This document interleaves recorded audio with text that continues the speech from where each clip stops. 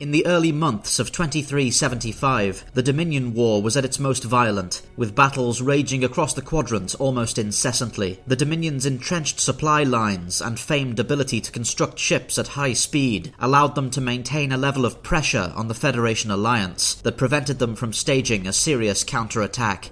It was General Martok of the Imperial Klingon Defense Force that finally proposed a solution to this problem. The general assembled a small but nimble force of 5 Brel-class birds of prey at the Federation starbase Deep Space Nine. These vessels and their volunteer crews were considered entirely expendable, and the high probability of loss even inspired Martok to leave his usual flagship, the IKS Rotaran, in dry dock, instead taking temporary command of the IKS Chitang. Martok planned a sequence of rapid attacks on Dominion installations across the sector, none of which were intended to actually destroy the facilities, but rather to interrupt their normal functions and force them to undertake months of repair, creating vital breathing room for the Federation alliance. The Federation starship Defiant was placed at the head of a 7-ship flotilla and stationed at a rendezvous point in the Calandra sector. This would allow the Klingon raiding force to lead any hostile craft into the Federation's line of fire should they fall under pursuit. The most important target selected by Martok was a planet-side starbase on Trelka 5. Upon entering the Trelka system, Martok dispatched the warships Malpara and Ning Tao ahead of the squadron to perform a single strafing run against the base and then retreat while keeping the rest of his forces under cloak. The purpose of this move was to deceive the Dominion garrison into believing the attack was over, prompting them to lower their alert condition and deploy their damage control teams. The Malpara and Ning Tao successfully destroyed 2 defense towers in dive bombing attacks before withdrawing as planned. During their escape, they fell under attack by a Cardassian Galor-class destroyer, and the Malpara was lost with all hands. As the Cardassians continued to pursue the Ning Tao, they left their ground facilities undefended, and the base deployed its repair crews exactly as Martok had predicted. Decloaking the rest of his forces, Martok was able to wipe out the vulnerable repair crews and inflict major damage on the starbase facility.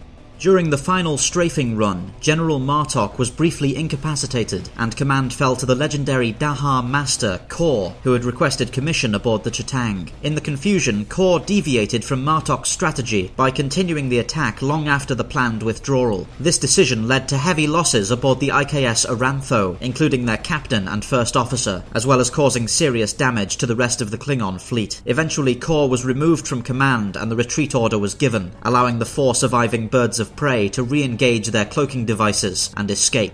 After assessing their losses and damage, Martok elected to move his fleet to the Federation rendezvous point to consolidate and recover before moving to the next target. But after a few hours of travel at warp factor 7, the Chitang detected a force of 10 Jem'Hadar attack ships that had used some manner of advanced sensor system to locate the fleeing Klingon vessels in spite of their cloaking devices. Slowed by engine damage to their ships, the Klingon force was unable to outrun their pursuers, and estimated that the Dominion fleet would catch up to them in less than 2 hours, 1 hour and 45 minutes before they could reach the Defiant and its support ships. Faced with no alternative, Martok's first officer, Worf, proposed a self-sacrificial plan to delay the enemy fleet and allow the Klingon vessels to escape. He offered to take command of 6 volunteers aboard the IKS Ning Tao, the least damaged of the remaining birds of prey, and to break formation with the intention of engaging the enemy fleet long enough for the rest of the Klingon squadron to reach their Federation allies. On his way to take command of the Ning Tao, Worf was ambushed and knocked unconscious by Kor, who had decided to redeem himself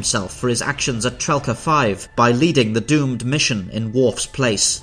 Decloaking and dropping out of formation, Kor and the Ning Tao closed on the Dominion fleet. Upon reaching weapons range, they engaged an inverse graviton pulse that forced the Jem'Hadar ships to reset their drive units before they could resume pursuit. The pulse was followed up by a full spread of torpedoes from the Ning Tao that confused the sensors of the Dominion vessels and threw them off balance for the opening moments of the attack. Shortly afterward, all telemetry from the battle was lost, but the final reports suggested the Jem'Hadar formation had collapsed, and the crippled Ning Tao continued to hold the enemy fleet in their tracks. 10 minutes later, the Ch'tang's sensors confirmed the Dominion fleet was no longer able to catch the 3 remaining birds of prey before they reached the rendezvous point. Though the specific details of Kor's sacrifice could never be learned, there was no doubt that his actions had saved the fleet and the lives of every warrior aboard the Ch'tang, Arantho, and Slevin. And as the remains of Martok's fleet reached the safety of the rendezvous point, the bridge crew of the Ch'tang drank a toast in honor of the fallen Daha master. Thank you for watching. Use the link below to follow us at our Twitch page, where we'll be streaming Star Wars The Old Republic starting 8 PM BST tomorrow. That's September 16th.